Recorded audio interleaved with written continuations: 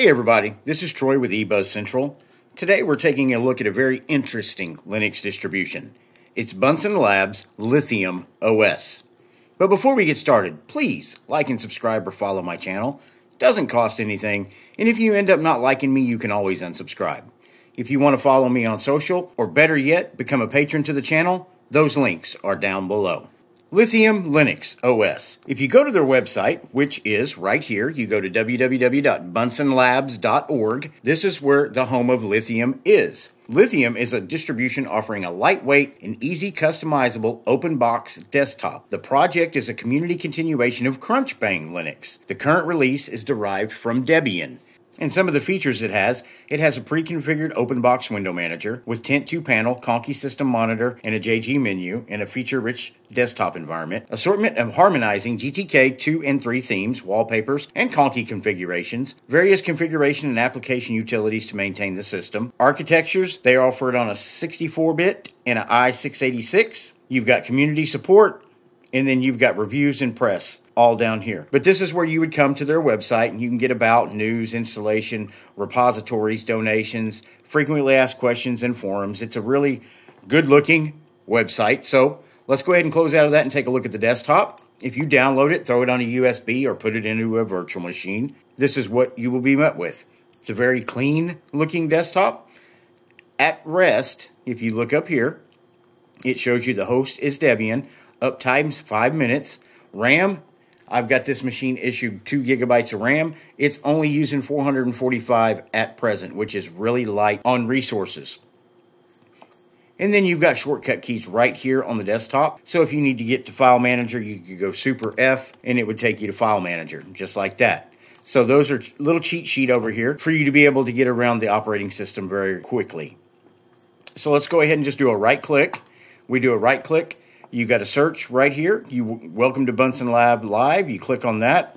This is the little window pop-up that you'd see when you first boot it up. And it just says that it's a live operating system, and it allows you to test BunsenLabs without making any changes to your computer's hard drive. Among other things, it can be used to check hardware compatibility, network connection, monitor, keyboard, to perform system recovery, or to work anonymously on a public computer.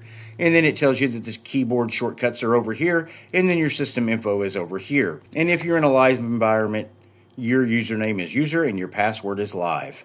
So we'll go ahead and close out of that. Go back to right click. You can run program. You can bring up terminal. So if we bring up terminal, see if it has HTOP. It does have HTOP out of the box. And up here it says we're using 540 megabytes. And down here it says we're using 540 megabytes. So this Conky and the HTOP are in conjunction with each other, which is hard to find sometimes, because you'll run a HTOP on some systems and then open up their system monitor and it'll show that you're running more or less. They're just not in conjunction. These two seem to be matching up pretty well. So you can trust that what you're reading up here in the top right, resource-wise, is exactly what you're getting out of HTOP. So we'll close out of that. Then you got your web browser, file manager. Let's go ahead and take a deeper look at the file manager. And if I had to guess, I would say this is Thunar. It is the Thunar File Manager 1.8.4. We'll close out of that. Over here, you got your usual suspects, trash, documents, downloads, etc. And you got your main folders right here under User. And we will close. You got your text editor. Genie is your text editor, which is a really good text editor. I use that quite a bit. And Kate, because I'm on KDE and it comes with it and I know how to get around it.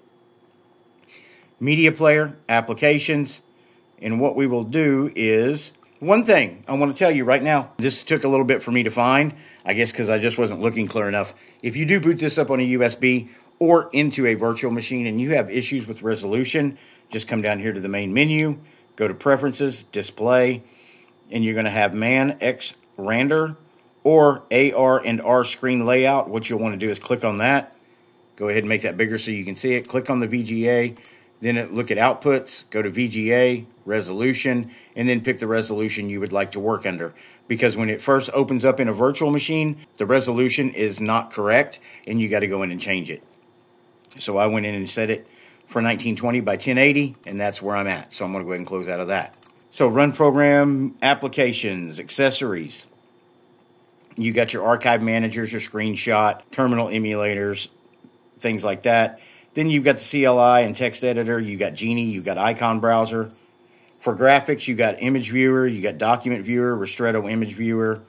Multimedia, you got VLC out of the box, Pulse audio control. Internet, you got FileZilla, Firefox ESR, mail reader, transmission, web browser.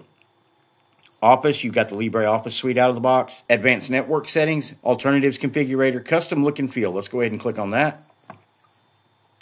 And this is where you would want to change. If you wanted to change the way it looks, you could change it. This right now is running under the BunsenLabs Lithium. And then you got BunsenLabs Fever Room, which makes it a little red. Then you got the light. Then you got Bunsen Blackish Remix. Then Bunsen Flattish. Crocus Remix. So you got some different looking ones in here that look pretty good. Rainforest. I'm going to go with the Crocus Remix. And then color, you can come over and change whatever colors you want. Background-wise, foreground-wise, it gives you a little bit of customization there. Icon theme, right now we're using the Bunsen Dark Blue-Gray. And then you could go with the dark gray if you chose. Or you could just go with the gray and apply. And then that'll change them across the operating system. Mouse cursor, you can change what you want it to look like. Right now we're just using the regular white. You can go over here and choose that if you wanted to and apply and change it. Or you could go with the white and apply. Fonts, you've got enable anti-aliasing, enable hinting.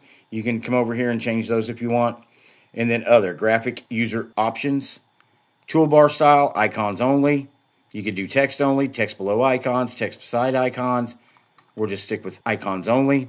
Toolbar icon size, you can go with a small, large, same as the button, same as drag. I'm going to go with large and apply. And then sound effects and accessibility.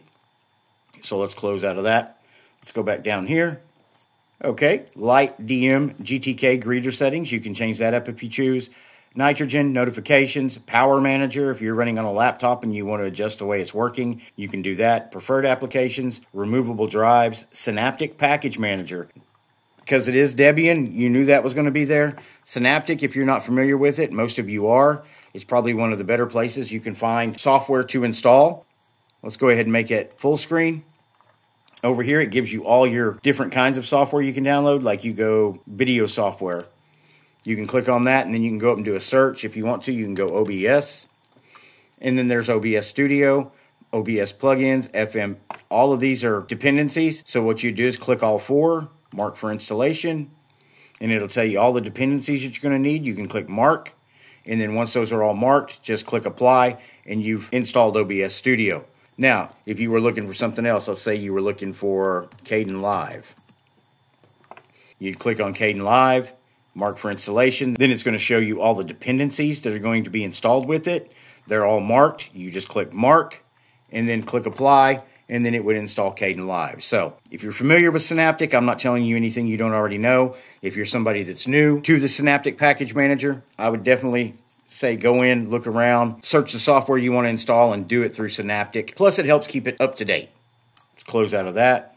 And then down to System, you got your BL file manager, your GDebi package installer. Once you find a package online that is Debian based and you download it, go over to your file manager, right click, open with GDebi package installer. It'll open up this window and install that Debian package directly to your system.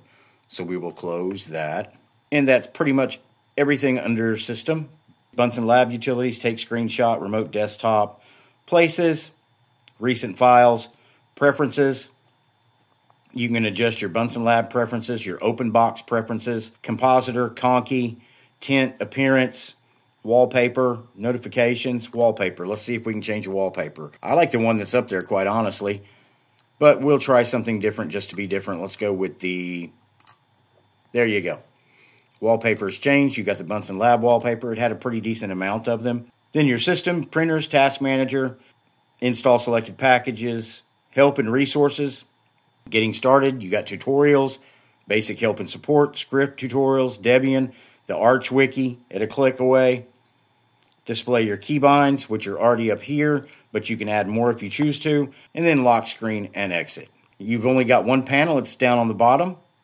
You got the main menu here, and then over here you've got your power, date and time, battery, internet, and sound. All in all, Lithium is a decent looking operating system. It's based on stable Debian, so you know it's almost bulletproof. It's got all the tools in it you need to get your apps downloaded and installed, and it's a very clean and light environment. I mean, as of right now, we're still hovering around 600 megabytes of the 2 gigs that we got installed. So it's a very light operating system. It's easy on the resources, based on Debian. How can you go wrong? I recommend zip on over to BunsenLabs website, download Lithium, throw it on a USB, put it in a virtual box, and go play around with it for a little bit. Do me a favor before you go. Please like, subscribe, or follow my channel. Doesn't cost anything. And if you end up not liking me, you can always unsubscribe. If you want to follow me on my socials, or better yet, become a patron to the channel, those links are in the description below. Thank you for watching the video, and I'll see you in the next video.